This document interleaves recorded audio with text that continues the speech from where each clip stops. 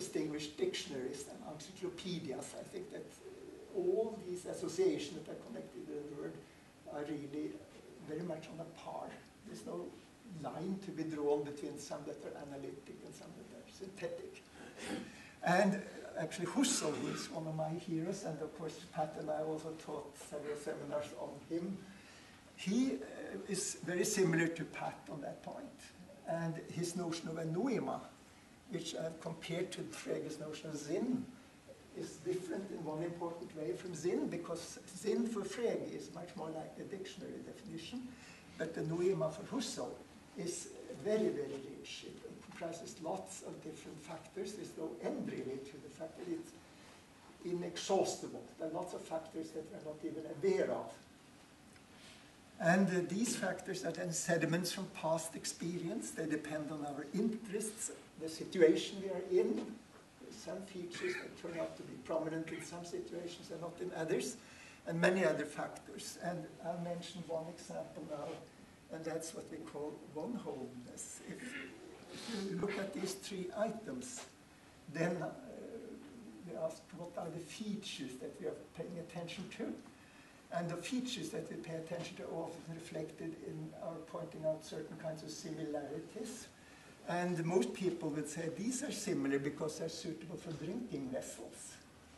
And this one is different, that's a donut, and it's suitable for eating maybe. But this kind of property that we then assign to cups and glasses, that they're drinking vessels, that's just one property. Of course, there are lots of others, and what properties we focus on depends a good deal on what we're interested in. So if you now look at this and see how that changes, then you'll see that, well, these are really something in common, but what is it that are in common? They have one-wholedness. So therefore, a topologist, for example, would pay a lot of attention to that feature. So that shows how these features we pay attention to, and we could say go into the meaning of that notion, are really very, very much dependent both on background, sedimentation, and application, and what is happening. And this is also exactly what Pat is interested in. This example is similar to one you find in Husserl, who was very interested in topology as a source of a lot of these notions that we are interested in. And now Pat introduces, and I have to be quick because he introduces one important notion in his approach to meaning, and that's the notion of congruence. He says that sameness of meaning is like congruence in geometry. So that he really introduces this notion, which has a lot of features over from Felix Klein, an important person in the development of German mathematics, who founded the Erlanger program in 1872 when he was only 23 years old. And that's the notion of invariance and the transformations. We saw how one-wholedness is invariant and the transformations with that donut and cup. And there's a similar ideas like incarnated intentional isomorphism, that is that there's a congruence in structure between notions. And Pat says that two utterances are belief congruent for a person if and only if one can substitute one for the other in all belief statements of the person's sola veritatem. That raises some problems of circularity, because in order to get it to work, you really have to include in those statements lots of tricky, non-intentional, non-extensional notions.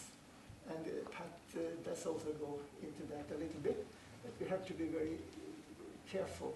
And since we have so little time, I just mentioned one further feature of Pat's approach, and that is that he thinks also that we have to be charitable. We have to assume that people have coherent beliefs, and that means one's belief should be consistent with one another. At least they should not be obviously inconsistent. No person knows all the logical consequences of what they believe in.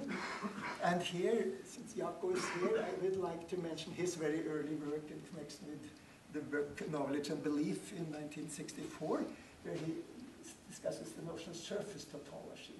That is, when we are charitable, we should permit inconsistencies when they are so far away that it really requires a lot of logical insight to see that here we have an inconsistency.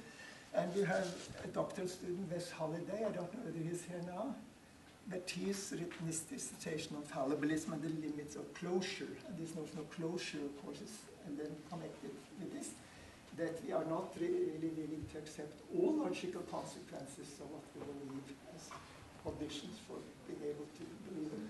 But we should have certain kinds of limitations, and it's very tricky, as Jakob first pointed out, to see how we are going to draw the line between those consequences that it will be natural to take into account and those that it's not so natural to take into account. Well, this was extremely quick, and it does not do justice to Pat's very rich work in this field, but I think that's what we have to end with, because now Nancy is going to start. Thank you.